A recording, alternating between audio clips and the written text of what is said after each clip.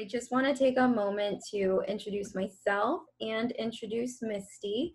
So for those of you who don't know me, my name is Demi and I am the manager of OsteoStrong in Wilmette.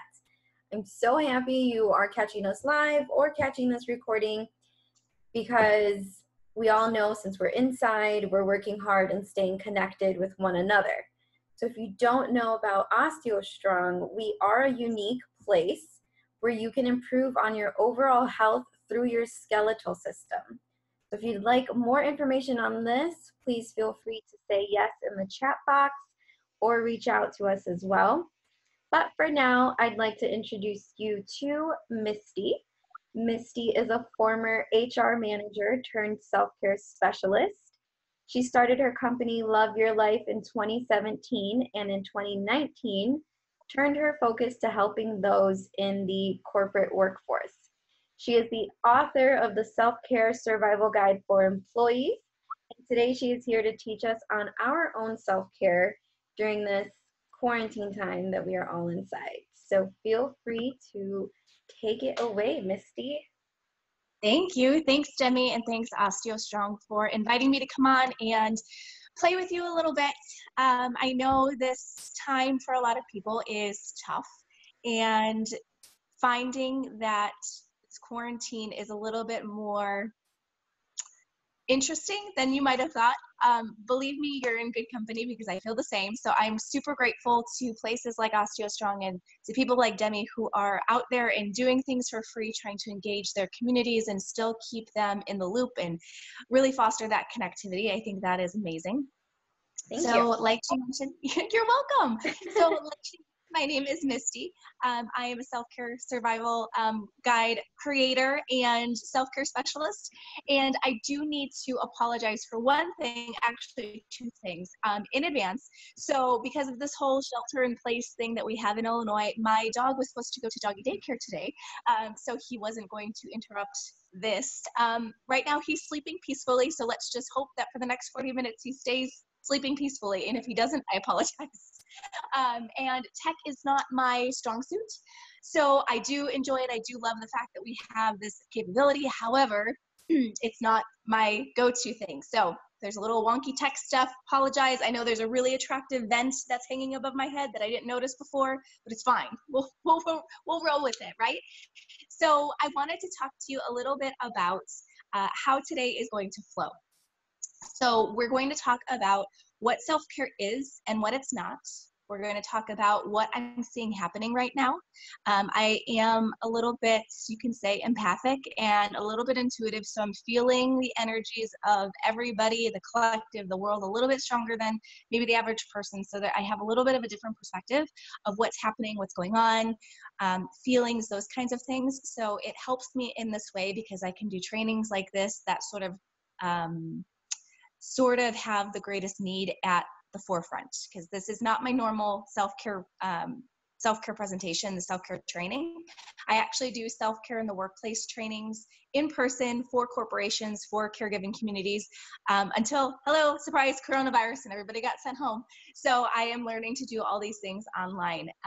But to that end, we're going to go through how you can actually reframe this time, this quarantine time, to be to your advantage, to actually start to see it as a gift rather than a curse or feeling uncertain or sad or fearful or any of that things. Because the truth is that this might last a week, it might last a month, it might last longer than that. So the more that we can come into this agreement with this time that we have, the better we're going to fare and the better we're going to be able to use it and come out on the other side going, man, I really am grateful that I actually had that time. It might not be under the most amazing circumstances. Some things might have happened that were less than desirable. However, we don't normally get 2 weeks or more of just free time handed to us unless we're sick or we're caregiving for somebody. So the fact that we have this and we're able to use it to stay home can actually be a really amazing thing. So we'll talk about that. We'll use some journaling prompts to go through that.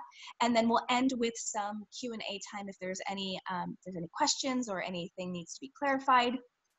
So the very first thing we're going to talk about is what self-care is and how we're actually doing it all the time already. So a lot of the time when somebody says self-care, A lot of times we think about going to the gym or going to the spa or getting a massage or taking a bath or doing all these really amazing self-care things. And the truth is that yes, those are self-care things, but so is spending time at home meditating. So is spending time with your kids or your animals or your spouse or your significant other. So is going for a walk.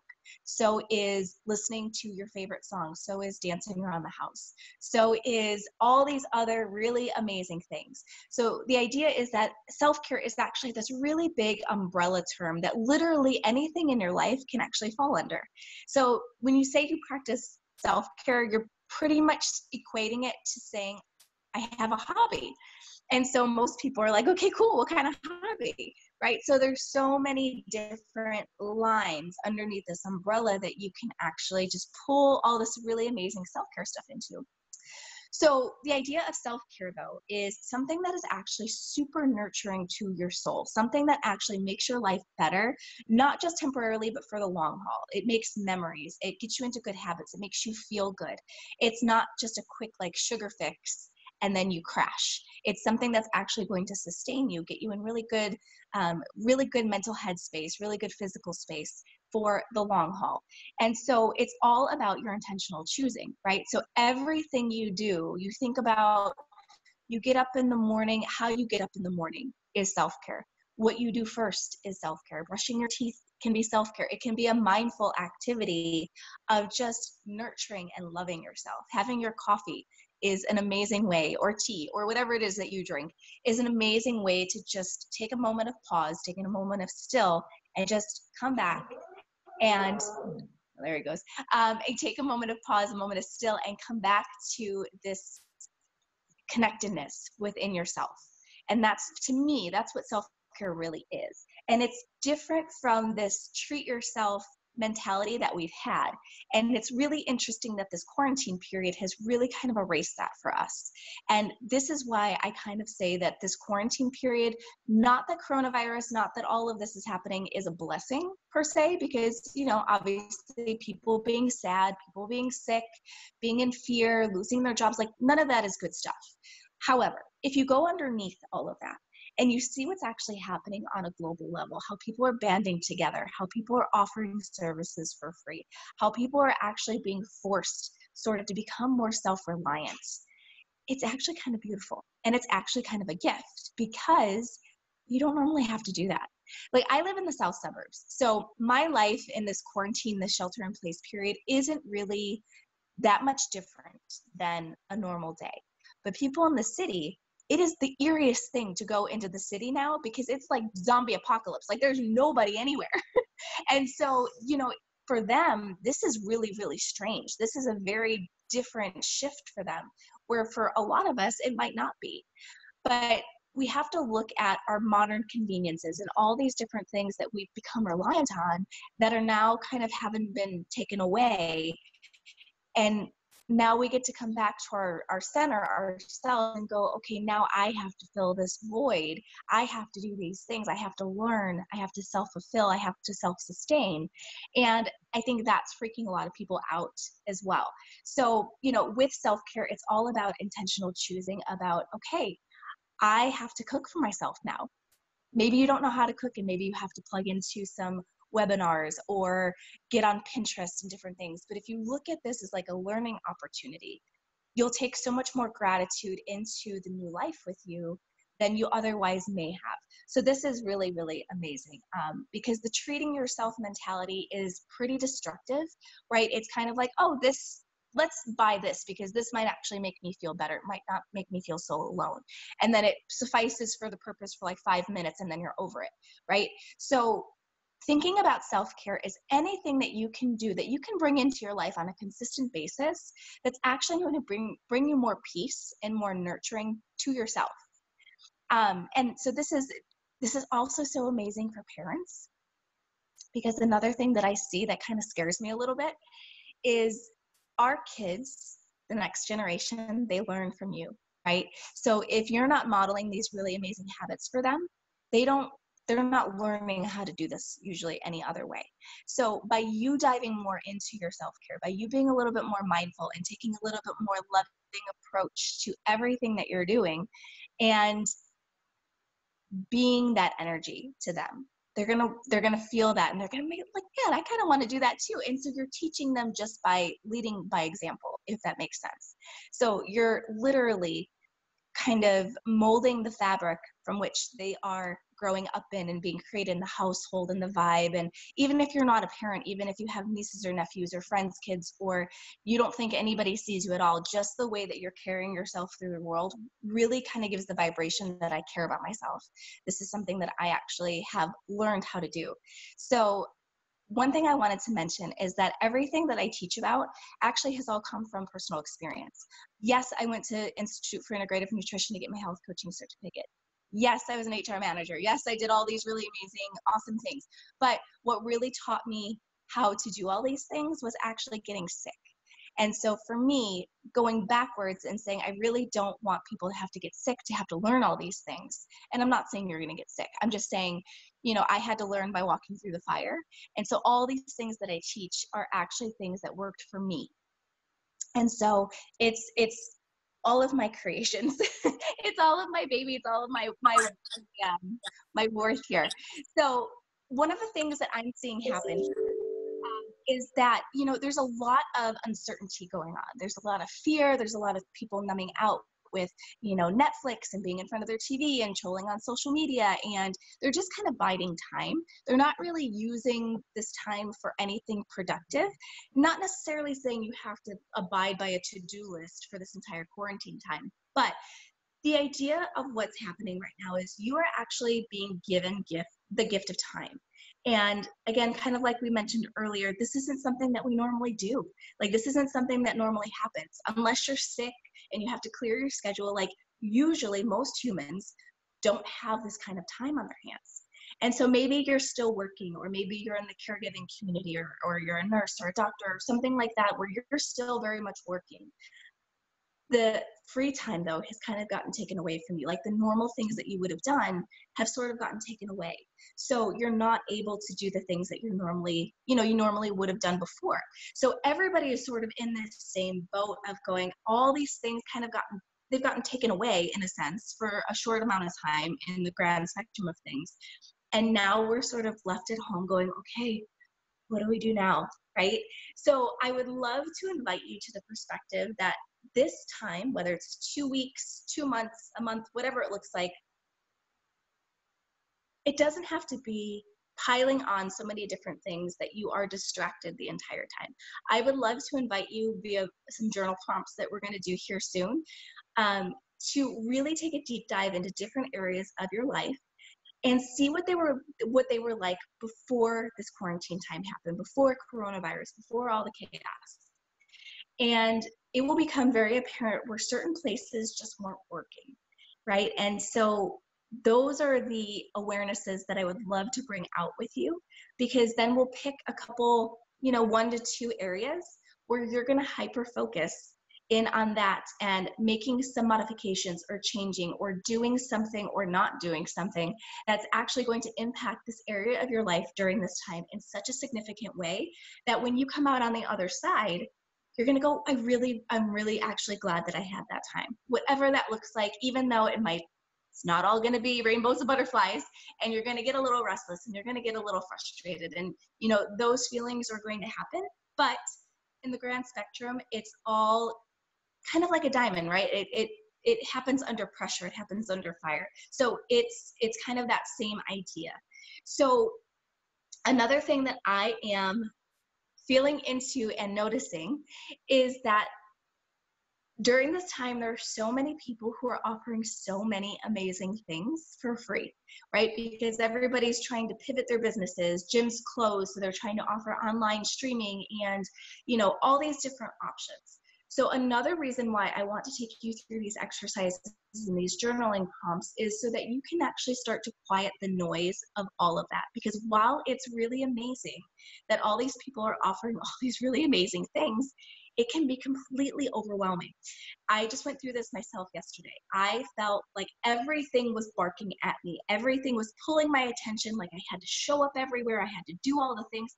I opened up my fridge and I saw all this amazing food, and I should have felt so grateful that I had all this food, but I felt so overwhelmed because there was just so much, right? And so this is what can actually happen when there's too much of a good thing. So another reason why I really wanted to, again, take you through all these different areas of your life is so you can actually get laser focused to plug your time and attention into the area that's going to matter the most, to plug that time and attention into. So one of the things that we're going to do is, if you felt into your body right now, like if you just closed your eyes and you asked yourself the question, what do you actually need in your life right now? If you have your journal and you have your pen, I would love for you to write down, just take a minute, what do you actually feel like in your body you need in your life right now? It could be more connectivity. It could be less connectivity.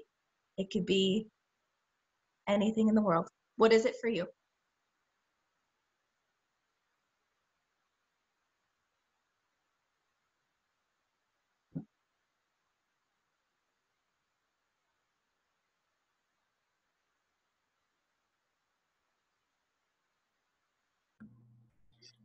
So I know I've muted some people as they're coming in, but feel free to unmute yourself to chime in to the conversation.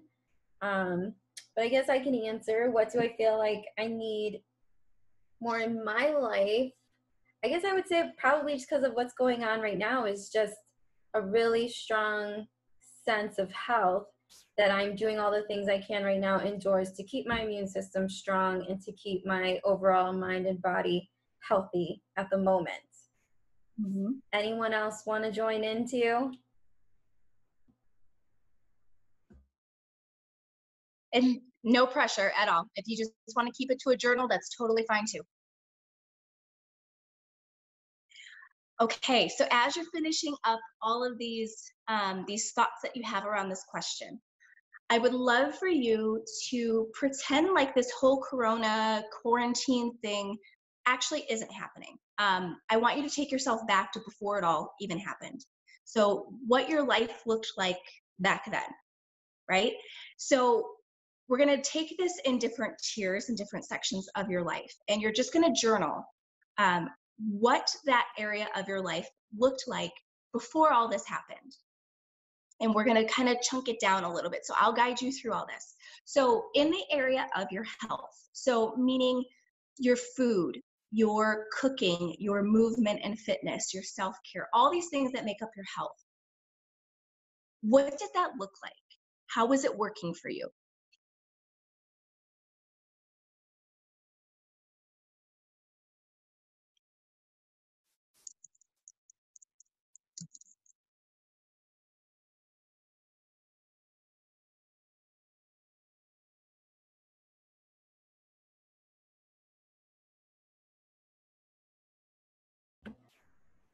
I guess I'll just keep being the example. But again, feel free, anybody, if you want to come in.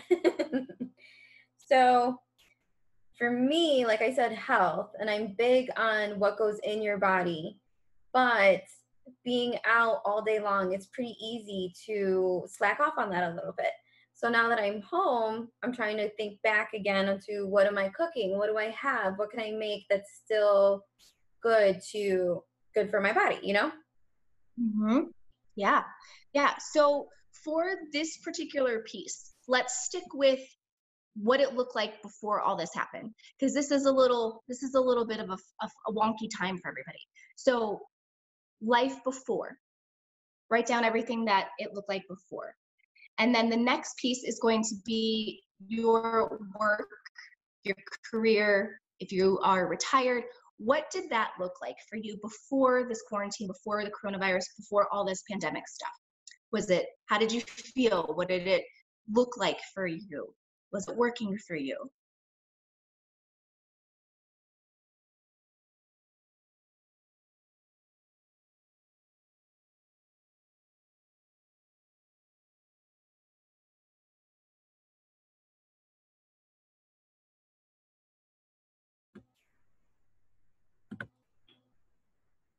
All right, back to me.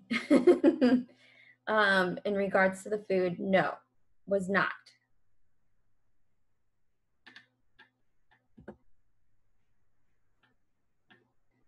It was not what? working for Oh, me. No. cool. So then the next part, your social connectedness. Did you feel like you were with your people, like when you were with your friends, your family, the people that you spent the most time with? Did you feel like those were your people, like they got you, there was really good energy in there? What about your hobbies and your family? Like, the social connectedness can extend far beyond your circle of friends and your family. It could be your community, your church, your anything that is um, would be defined as social connectedness. What did that look like for you? What did that feel like? Go ahead and write that down.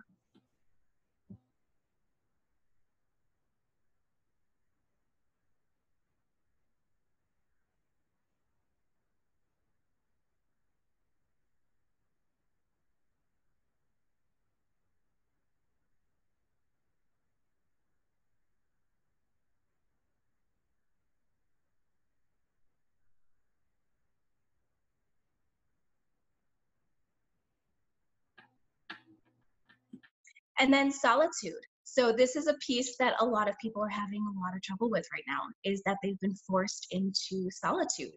A lot of extroverts are having a really hard time. A lot of people who are parents of kids who were never stay-at-home parents who work, and now they're being forced to stay-at-home parent and do all these things, and they're kind of going crazy. So in your solitude before the pandemic, like what did that look like? How much time did you actually take to be by yourself, and how did it feel?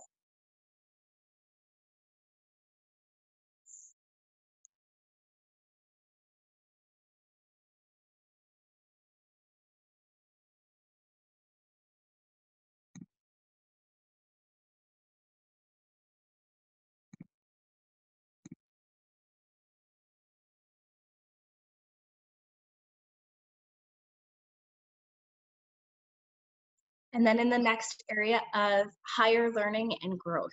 So how many things were you trying to learn, or ways you were trying to grow? Like, were you taking a class? Were you learning a new hobby? Like different things that you actually really did want to learn about, or just reading about? Like, how much did you actually really plug into growing yourself in some way?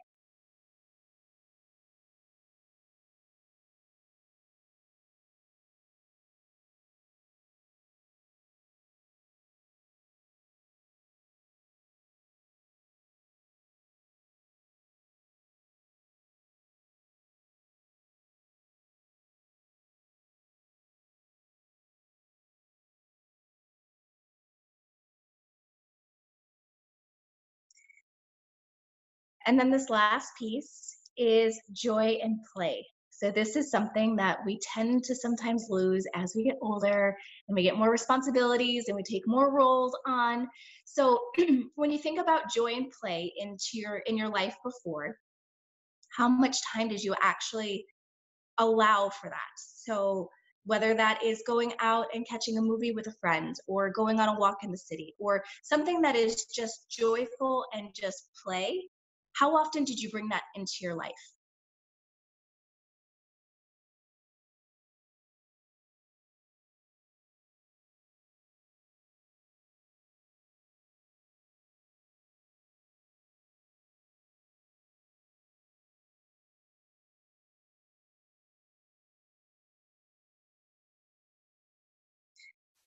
And as you're finishing up those thoughts, I want everybody to close their eyes for a second and take 5 deep breaths.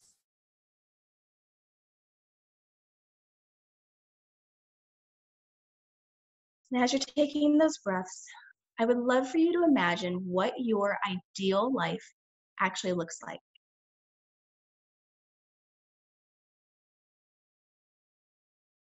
And I'm not talking about what it looks like now that we're, you know, quarantined at home. I mean, grand spectrum, once this all blows over, what do you actually want it to look like?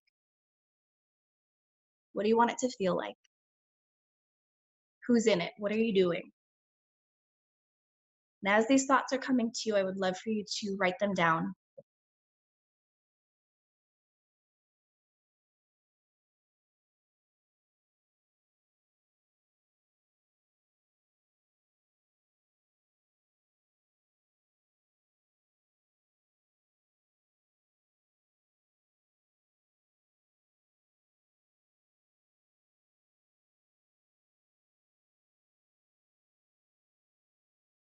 And as you're finishing writing those, I would love for you to go back to your list where you wrote down pre-pandemic with health in your work and joy and play and all these different things, these different areas of your life.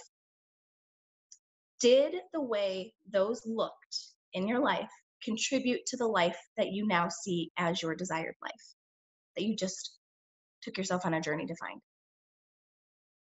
Do they match up? You can go by each category and say, yes, it does, or no, it doesn't. And on the ones that you say no to, meaning the ones, so say your health doesn't match up to that you desire.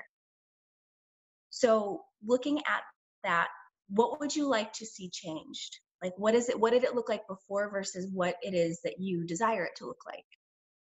What changes?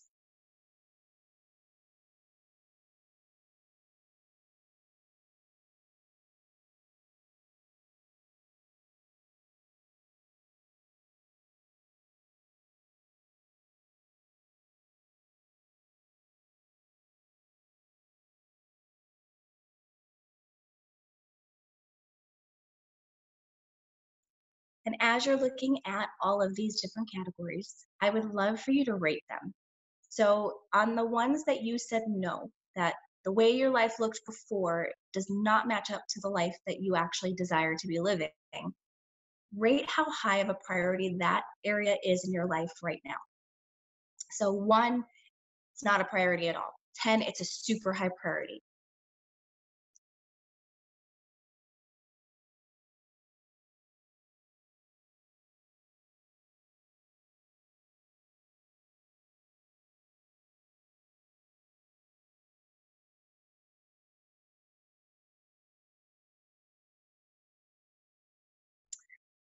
And as you're doing that, I would love for you to find 1 or 2 areas.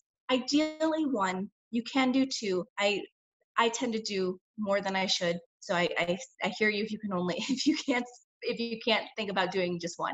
But ideally it's just 1 area where you want to spend the most of your time and attention tweaking, changing, realigning, shifting the energy in this space. It could be in your relationships, it could be in your health, it could be in your career, whatever that looks like for you.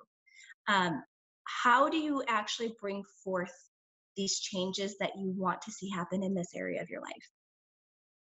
What is this exercise, this awareness, what is it asking you to do? How is it asking you to show up differently?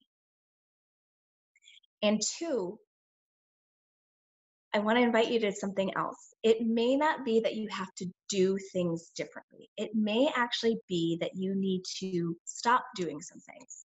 So maybe you have some destructive habits that you are becoming a little bit more aware of that you just need to stop. Like, it doesn't necessarily mean you need to do per se anything, but it actually means you need to stop doing. I example of that myself. I am a little bit of a busybody and I don't always know how to rest. And so, so for me, this quarantine period is actually asking me to rest. It's asking me to not do so much. So that in and of itself is my work during this quarantine period. So it might be for you too. Like, maybe you are like me and you have a million billion things going on in every given day. And this is actually forcing you to stay in one spot and be still. And that might be a hard task for you, but it might be something that is completely worth your time and your energy during this. So again, the idea is that we're learning to disconnect from all the noise, all the other stuff that's going on, and coming back to the things that are really, really important, because that is self-care. It's tending to the pieces of our lives that actually really need our time and attention, right? So again, kind of going back to what we were talking about at the very beginning about all these different people offering all these different services and events and online gatherings and all these different things. If you didn't know where you wanted to spend your time and your energy during this time, and you started plugging into all these different things, I promise you, you would get so burnt out and so exhausted. It would not be fun at all. And you would likely come out on the other end of this feeling like you had no idea what exactly you did during this time. So what I would invite you to do is be more intentional about this time. And even if it's cleaning out a drawer every day and that makes you feel like you accomplished something amazing, go do it. That sounds awesome. So even if it means you took a nap every day and that's something that you don't normally do, cool. That's awesome. There is no right or wrong when it comes to your own self care. Everybody on this call is going to have different answers to all of these different questions. Everybody's life looks completely different. So, the biggest lesson that I can give to you and hope that you take away is that this is your own journey. Your own self-care is your journey. And so it doesn't really matter what everybody else is doing. It doesn't really matter what everybody else's answers to all these things were. It really just matters what you want to focus on. And if you're in an environment where you feel like it might be a little challenging to work on these things, I would invite you to have a conversation.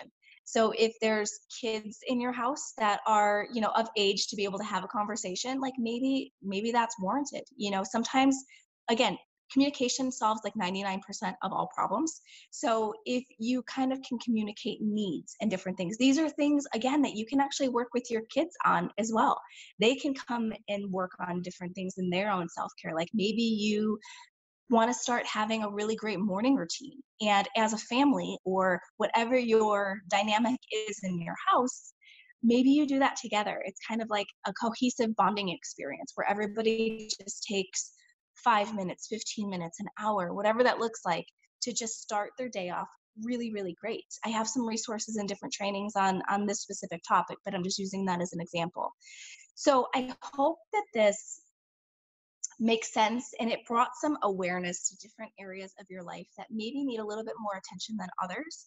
And, again, keep in mind that this could be a work in progress. You might think that there's one area that needed your time and attention, and next week you figure out that there is something of a higher priority, and then you kind of want to focus a little bit more there. That's okay too. Self-care is ever evolving. So I would just love for you to look at this as a little bit of an adventure, and look at this time again as a gift to be able to work a little bit more on the connectivity to yourself. Because what I'm also seeing, I don't think I mentioned this, I meant to, but I don't think I mentioned this, is what I'm seeing a lot of people do is they're reaching out for connection. They feel like all their connection has gotten taken away from them. And I think what's really ended up happening is what's being highlighted is the fact that we've become so disconnected from ourselves that because we've been sort of disconnected from coworkers and people in the outside world, we've forgotten how to spend time with ourselves and be in our own thoughts. That doesn't mean that we need to stay like that forever, of course, or that we never need human contact or anything like that. It just means that being in your solitude, being in your own thoughts, spending time with yourself, I think can have the potential to be something really amazing and really exciting and something that you look forward to doing. And then when it actually happens, sometimes there can be that fear that like, oh my gosh, what do I do now? Right? We spend so much time wishing for more time by ourselves and more silence and more stillness and more all these things. And then it happens and then we like freeze and go, oh my gosh, I don't even know what to do right now. Right? So stay with yourself through all those emotions, because during this time, they're probably all going to come up. And the best thing that you can do also is with these areas of focus. If there are certain people that you're connected to that could actually help in this area, like maybe there are free resources for, I don't know, say you were wanting to work on, I don't know, you were wanting to start a new hobby. Like for me, okay, this is a good example. For me, I actually really wanted to start pottery throwing, like not actually throwing pottery against the wall, but like playing with the clay and building things. And I actually meant to do it at the beginning of the year. It was something I really wanted to do. And then of course, during this quarantine time, I'm going, oh my gosh, I really want to do, ceramics and do all these things. Of course, I can't do it yet because of, shelter in place. But on the other side of this, I know that's what I'm going to do. But now I know I can plug into resources, social media accounts or whatever that looks like, that is all about learning how to do ceramics or pottery throwing or different things. I have a little bit of a guidance where I can kind of clear all the other stuff away, because it becomes so distracting and it feels like everything is just talking to you all at once. So that is really all I have for you today. So I don't know if Debbie, if you have anything to add, or if you want to open it up to questions, kind of open to everything. I think this was really great. One of the things that I love that I took a page of notes is that we are being given the gift of time. And this is something that I have been thinking about. And it's so easy for all of us in our day-to-day to always say we don't have time to, I don't know, clean our house, organize, be with our family, or whatever. But like you said, we have all the time right now, and what are we going to do with it? And I think it's really great, these questions that you put out, to really examine what our life was like before all of this. What wasn't working? What were we not pleased with? Or maybe what were we pleased with? And what can we keep and what can we change? And this is a time to really create those good habits that we want in our life. So thank you for putting that out there. And I appreciate you for your time and your thought into all of this. And we do have a few more minutes. If anybody would like to ask any questions, feel free. We're both here. We can give you guys a few more minutes. Yeah, one thing I wanted to mention real quick when you just said that is, so, that I think that you hit on such a great point that I actually didn't even mention, is that, when we get past all of this, life is going to be a new normal. Like, it might not look anything like what we have since become accustomed to. It might be totally the same. It might be nothing, might be the same, but it doesn't mean that you can't change different things in your life to come out on the other side. You have this time to be able to solidify those habits and solidify these different things that you want to change. That way, when we do come out of this, it's second nature.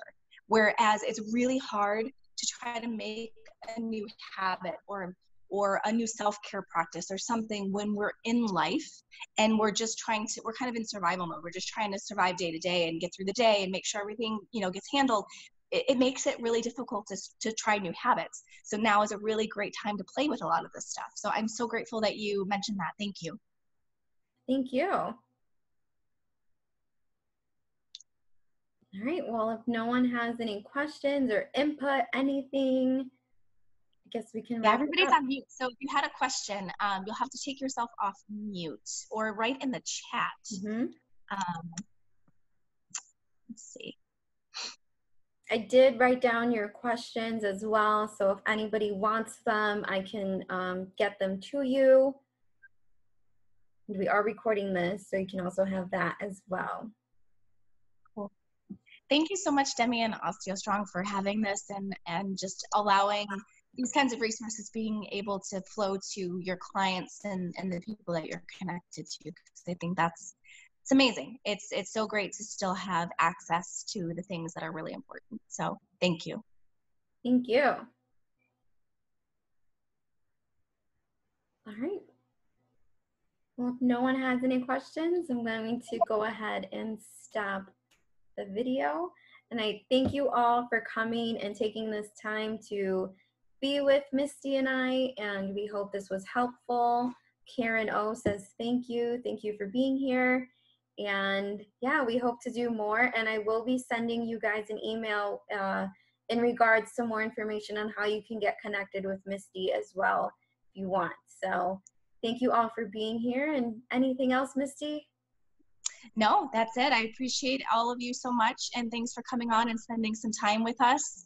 And hopefully this was helpful. Hopefully it helped change some perspectives a little bit, feel a little bit more inspired to really step into this time and do some things that actually make you really excited to do and get some, some of that stuff done. Or again, just rest. Sometimes it comes back to just being able to rest. We live in such a do society where it's all about the goals and the productivity and, being effective and doing things 15 times a day. And it can be really exhausting. So even if your goal this time is just to rest a little bit, to rejuvenate yourself, go for it. Yes. Thank you. All right. Thank you, everybody. And we'll see you next time.